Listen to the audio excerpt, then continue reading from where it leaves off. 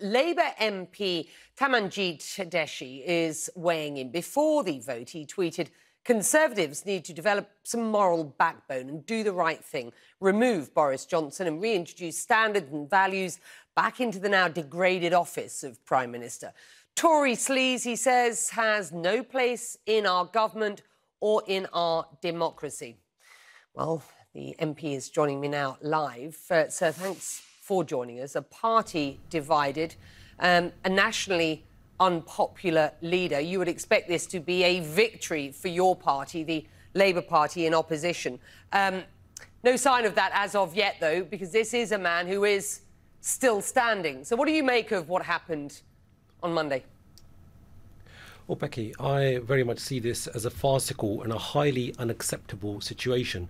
As you rightly said, what I wanted, and I think the country wanted, was the Conservative MPs to develop that moral backbone and overcome the alleged bullying and blackmailing and vote out this incompetent, lying Prime Minister. Instead, we now have a situation where, in essence, we've got a death by 1,000 cuts, a dead man walking, in essence, and a government of the walking wounded. They will not be able to deal with the major issues of the time, whether it's tackling the climate crisis, whether it's tackling the cost of living crisis. In fact, over the last 5 months, while they did not put in a windfall tax, there was per day a £50 million increase in terms of the bills of British working people. And I think what needs to happen is that the government needs to be focused, rather than saving the Prime Minister every single day, they need to be focused on the job at hand. Well, he says he is. Becky, let me stop you there. He says he is. He says at his cabinet meeting today, he said we need to focus on addressing the issues of the day, that being the extremely high cost of living at present. I want to take a listen to your party leader for a moment, Keir Starmer. This was his response to what happened last night. The British public are fed up with a Prime Minister who promises big but never delivers. Fed up with a Prime Minister who's presided over a culture of lies and law-breaking at the heart of government. Fed up with a Prime Minister who is utterly unfit for the great office that he holds. Conservative MPs made their choice tonight. They have ignored the British public.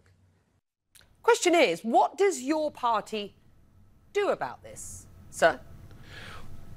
Yeah, well, look, Becky, what we have been calling for months now is for the Prime Minister to go, because not only do we have the issue of misleading Parliament, misleading the British public and running roughshod over the ministerial code, we've also had issues regarding corruption in the handing out of crony COVID contracts to Tory donors. We had the whole Owen Paterson saga and how the Prime Minister tried to save Owen Paterson and his cronies from that. And that's what needed to happen. Unfortunately, although the vast majority of the British public, and according to opinion polls, the majority of the British public wanted the Prime Minister to resign, unfortunately, only just over 41% of Conservative MPs felt that way.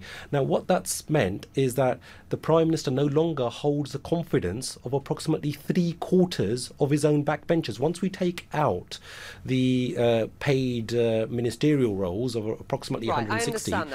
I understand that. Can I just press you on this next point, though, because I think we're going over what happened last night, which is understandable. I guess what I'd want to get from you is whether or not Mr Johnson steps down, and at this point he's going nowhere. Britons are, it seems, simply not convinced that Labour, your party, are ready to lead.